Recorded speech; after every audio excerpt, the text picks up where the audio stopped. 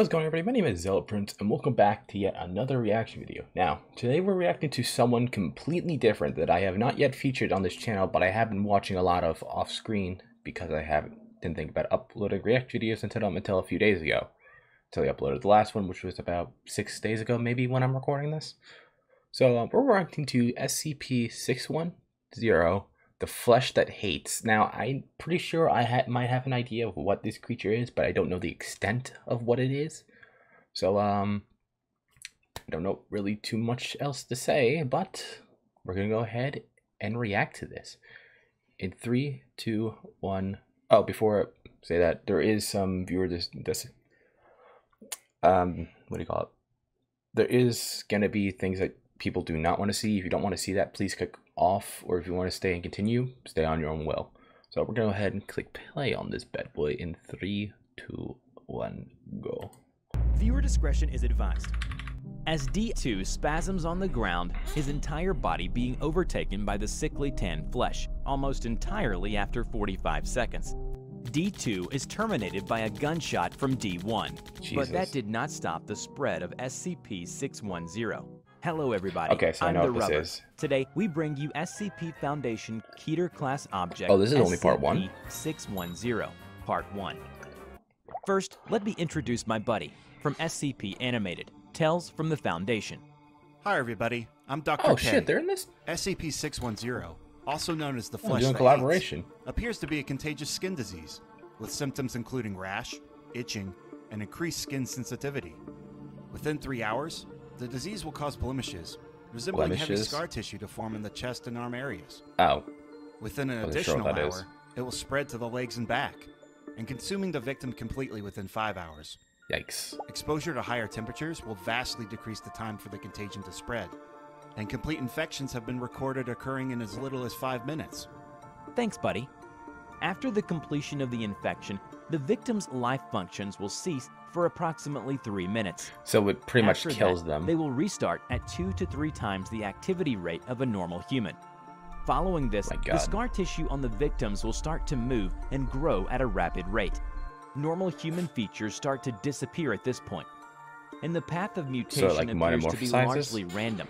Victims observed in this stage have been recorded as growing 3 or more limbs like arms or legs.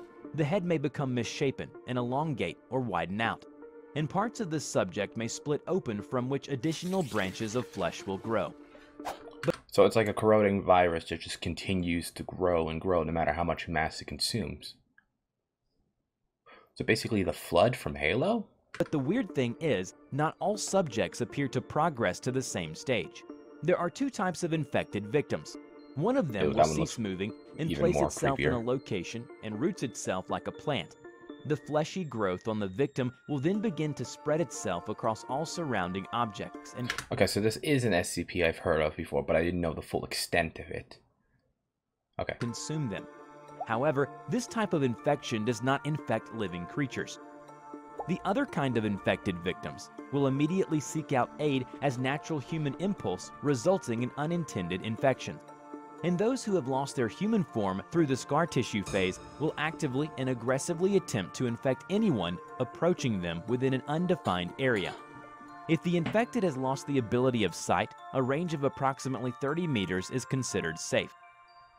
Initial reports of 610 came directly from the Russian government, after reports consisted primarily of disappearances of farmers in the region, followed by the local police, regional police, and a government dispatched agent all failed to report within a 72-hour period.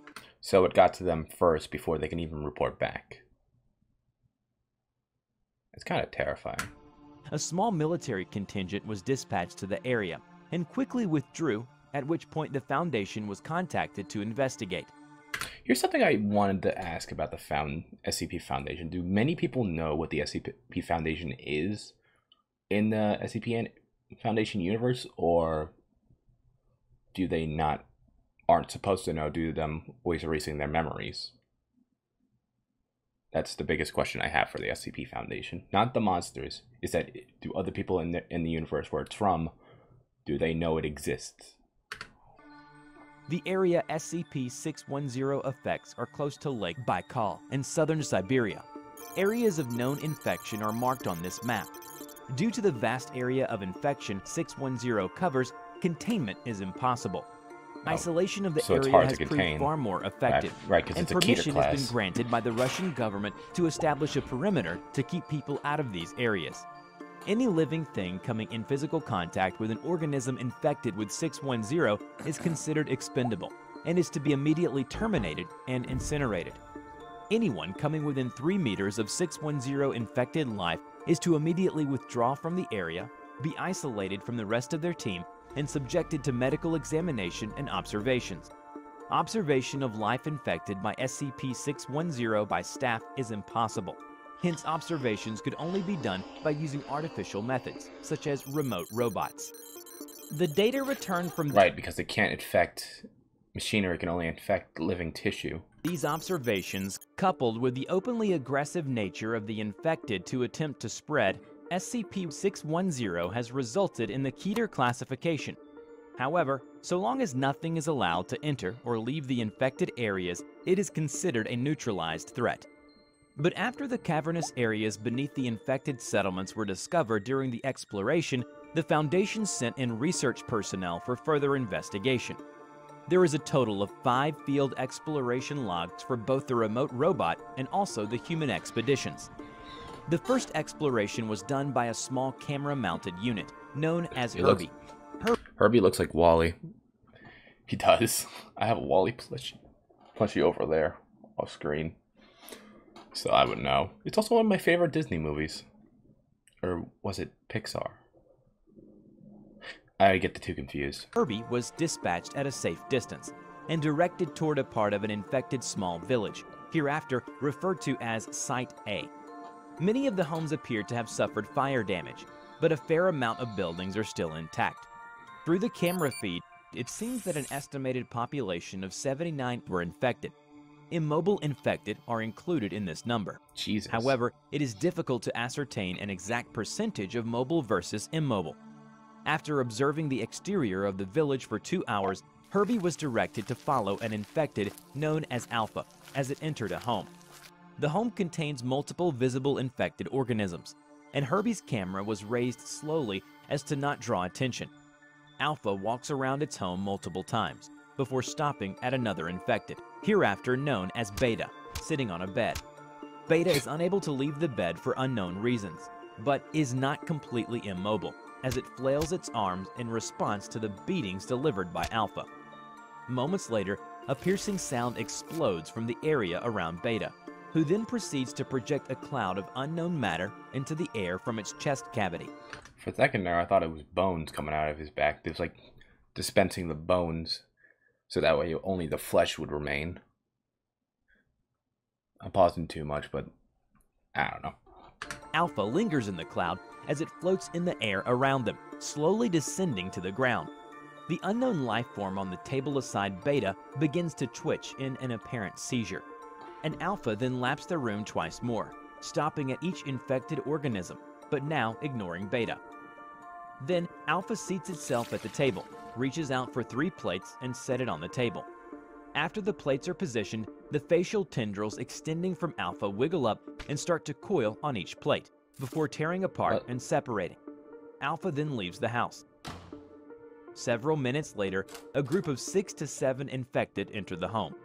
These infected all surround the table, and each takes turn consuming the flesh substance left behind by Alpha, pressing it into whatever orifices on their bodies, some under their arms, some into mouths, some into the chest, some behind their backs. Herbie remains here for several more minutes before retracting its camera. It almost acts like a hive mind. Every single organism of 610 is a single telekinesis hive mind. So they're always in contact with each other. And it appears that the Alpha one is the one that's in control, who has the most intelligence. And leaving. Herbie is then directed to explore a store. Here he finds more infected individuals. A Russian soldier who doesn't seem to be moving, but his eyes are in constant movement, often focusing on Herbie. In a storage area, a large pile of bodies are stacked together. Some pieces of clothing are visible and appear to contain both military garb and everyday clothing. Atop the bodies, an infected sits, appearing to have its lower parts fused to the pile, and with its upper half in a wild state of flailing and seizure. Approximately every 10 seconds, a burst of spores flies out the top of this infected, which linger in the air. Herbie then leaves the store and passes by the village well, surrounding which are a series of immobile infected, all facing the well.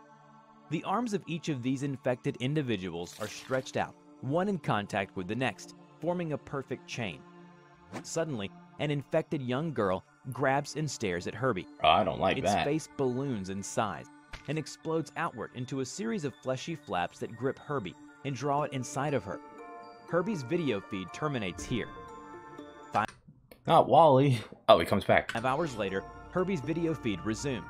Herbie's camera pointed at the village well, with a slimy film which often oozes across the lens. Herbie does not respond to any remote command, but its video jerks back and forth from target to target, zooming in and out of its own accord. Video feed is cut manually, and all connections to Herbie's unit are ordered erased. The second exploration... So they basically destroyed the unit afterwards because they can't go in there and retrieve it. On SCP-610 happened during construction of the perimeter surrounding SCP-610's containment area. Several Class D personnel were infected. Most of these infected personnel were immediately destroyed with flamethrowers. They were incinerated. A small collection of infected were contained in cold storage units to prolong the progression of infection. In hopes of finding out more information on the origin point of 610, the Foundation sent 3 infected personnel, D1, D2, and D3, into Site C, with a single video system. Site C is in the same infected village with the Site A mentioned earlier, but different spot. The 3 infected personnel were given 9mm pistols, gasoline, emergency flares, and... What are guns going to do to the ones that are already completely infected and have already metamorphosized? I'm going to assume and say nothing, because it's just probably going to go right through, because I don't think these things have any internal organs that can function, or at least function at all, because it's just all flesh now. And some food. They were also instructed to observe and avoid interaction with the infected villagers. But if they're attacked by the infected villagers, they're allowed to do as much damage to the site as possible while maintaining video feed. As D1, D2, and D3 enter the site, there is a noticeable rise in the temperature, which requires a further shedding of garments. One of them immediately noticed a large number of immobile pylons arrayed around the site, separated by an apparent distance of 5 to 6 meters. Each pylon appears to be 2 to 4 infected persons, fused together in one spot.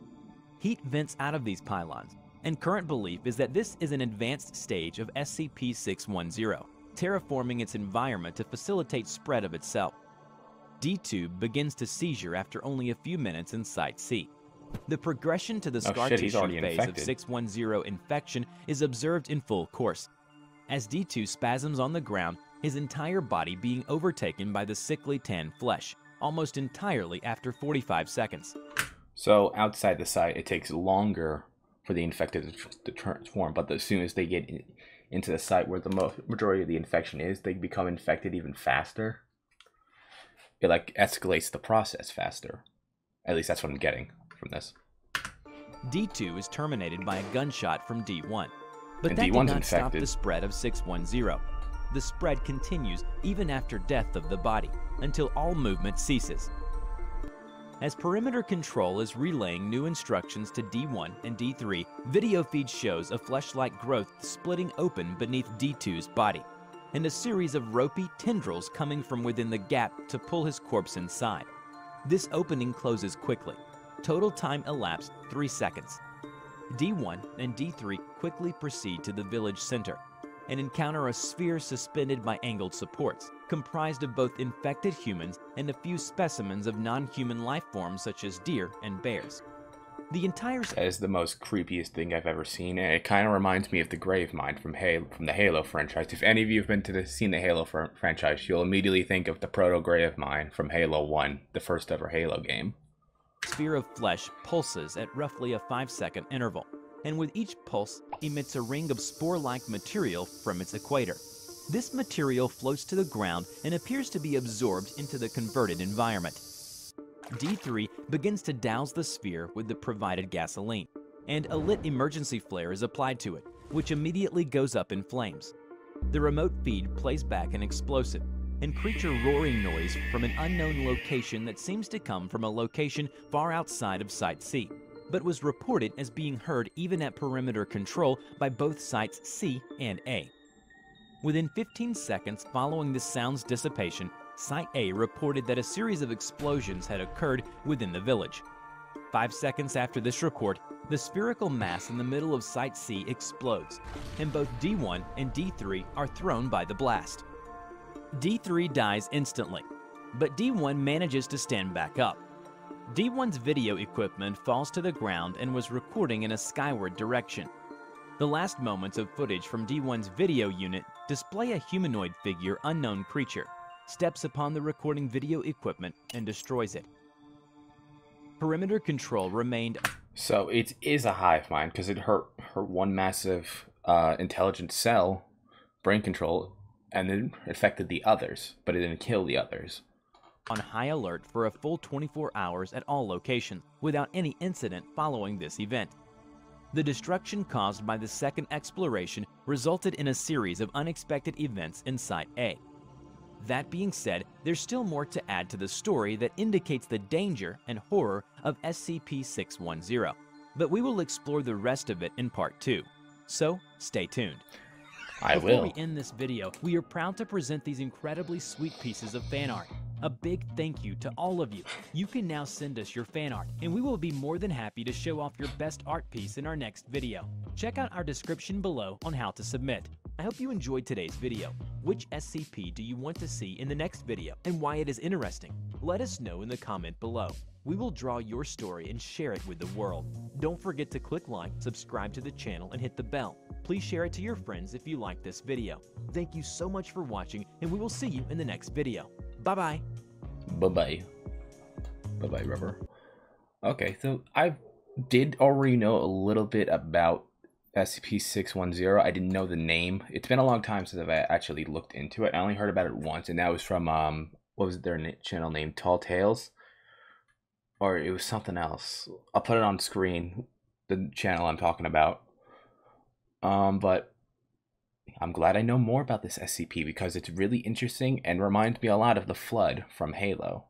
I know I said it multiple times in the video, but that's all I couldn't stop thinking about throughout watching this entire video with 610.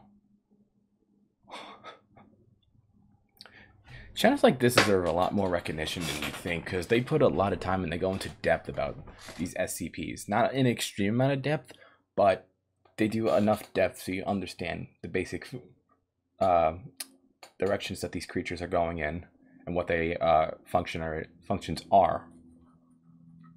So, and I'm a big fan of the SCP Foundation, so you guys can see where this is going with me. I'm going to continue to watch Rubber stuff. I'm not going to react to any of his old stuff that he already posted because I've already seen all of them, except for this one that just literally came out yesterday. But, yeah, expect more videos from the Rubber somewhere down the line whenever he uploads more. And with that being said, guys, hopefully you did enjoy today's reaction video. Like and subscribe, and I'll see you all in the next video. Bye!